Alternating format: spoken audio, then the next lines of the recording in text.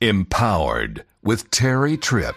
As churches are entering this season of coming back together, I wanted to give you this truth that I believe is going to empower your vision and empower your life. So we, who are many, are one body in Christ. Did you know an animal's name, their title, will actually change when they are around other animals of the same kind? Have you ever thought about that? Alone, they have a specific name, a title. An elephant. Think about it. When an elephant is alone, it's called an elephant. But when an elephant is with other elephants, they are called a parade of elephants. By itself, a giraffe is called a giraffe, but when it's with other giraffes, they are called a tower of giraffes. By itself, a fish is a fish, but when surrounded with other fish, they become known as a school of fish. Something powerful takes place when an animal is surrounded with a group of the same kind. A new name is given.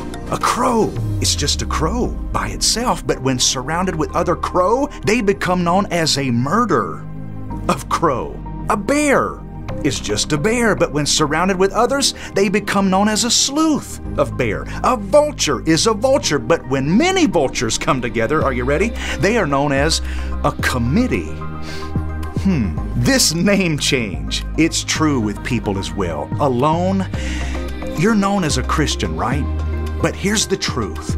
When you're surrounded with other believers, we become known as the body of Christ. Wow, that's major. And here's what I want to get across to you. Alone, you're valuable. But when you come together with other people, you are invaluable. Alone, you can accomplish quite a bit, but together, as Deuteronomy 32:30 shows us, we become 10 times stronger.